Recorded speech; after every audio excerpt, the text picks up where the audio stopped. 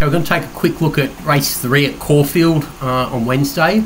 No doubting, this is an 1800 metre 55k benchmark 70, likely to be run at a slow tempo on the front end, 3-year-olds and upwards, fillies and mares.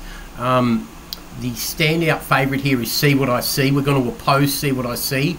No doubt that the favourite by See the Stars is a likely type with good scope for more.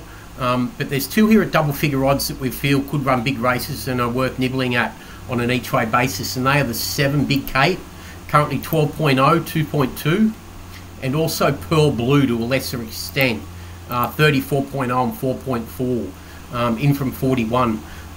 If we take a quick look at this race, we'll just dive into the form around the two that we're interested in. The 7 Big Kate, well-bred, lightly race improver by Toast and Stardom out of a Redute's Choice mare, Modern Etiquette. Now, if we just pull up the pedigree of this one quickly. Okay, so Big Kate, as I said, is by Toast and Stardom out of a Redute's Choice mare. If we get to the second dam, Tango Fire, the Anabar mare, interestingly, she's also the dam of Tango's daughter, who is a full sister to the dam of this one, Modern Etiquette. Being a dual stakes winner, that puts good black type in the family. They won the Group 2 Queen of the South. If we go and pull up the debut win of Big Kate at Yarra Valley over 1500 metres, circled wide when the pace went on, copped a little bit of trouble in the running, rounded them up pretty quick, ran away from them, put big margins second to third, third to fourth. Impressive that day.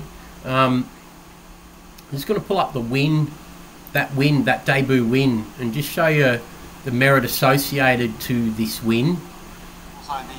So we'll pick them up here. So this is Big Kate on the outside here, as one comes up around it, in the red and yellow hoops, with the blinkers on. So this is Big Kate here. Trust Sylvester, Elaton, give her a medal. So two of the well-fancied runners, third last and second last respectively. Last is Have a Crackin' Time, 700 to go. So as they come up to the bend, the lead outright by 2 lengths over Bunker Down and Son of George. One comes up around it. She tries to get out further out to start make a run. She dips in a second, loses her action slightly there. Picks back up, keeps coming, circles wider, pushed out, lets down, picks them up quickly, puts them away. With 200 to go, Big Kate swept to the lead from She's a Tomcat. Strong in deep stretch. Strongly at the end. Big Kate dashed away though. The good margin second, third, East close home. Big Kate by 2. That was a good win. The form stacks up out of the maiden win to suggest there's plenty more to come yet. Blinkers off first time. Earmuffs pre-race only first time. Visor first time. Goes from 57 down to 51.5 after the claim. Out to 1700 metres now, after dropping back to 1400 last time out at Pakenham for a 75k tag, only beaten 1.25. Likely to race closer to the front end here under a slow tempo than what it did when it settled midfield on debut and still rounded them up. With the 51.5 kilos, scope for more out to 1800 now. Just got a feeling we're going to hit another new peak for Big Kate, and she's a big chance of overturning the odds-on favourite. The other one in the race to a lesser degree is the French import by Le Havre in the form of Pearl Blue. As I said, well-bred by Le Havre out of the Silver Frost mare Persuasion. If we go deeper back into the pedigree of this one, on a jumps, we'll be going towards the jumps, one would suspect, this preparation. But if we get back to the second dam, the Saddler's Wells mare Poughkeepsie, now she's produced numerous other stakes performed horses, being halves to the dam of this one. Earlier in its career, Pearl Blue was a 2,000 metre winner on the all-weather in France. in good style here, back on the 16th of January 2022. Since coming to Australia, has acclimatised now, won 2 in a row at Warrnambool and Ballarat, over 2350 and 2600.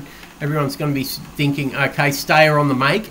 But what's impressive also is the way it jumped out at Colac when second to Norwood's, putting a huge margin back to riding high in third. Norwood's is an unraced Vadamos horse with a good action. Pearl Blue, better through the line when second in that jump out, suggesting it's forward enough here to be competitive. And being a 2,000 metre winner on the synthetic, now that it's acclimatised, it's got a feeling that there's more to come for this Le Havre 5-year-old mare, who looks like it's going to be heading towards a jumps campaign this time in. So once again, as I said, there's no doubting that the favourite in the race, See What I See, is smart. If I see the stars out of the Smart Strikes mare, real smart. But there's enough merit in the form profiles of the 7 Big Kate at 12.0 and 2.2 as the major danger, and also Pearl Blue to a lesser degree at 34.0 and 4.4 to be nibbling at both of them to potentially overturn the odds on elect. So that's a preview for Caulfield Race 3 on Wednesday. Thanks.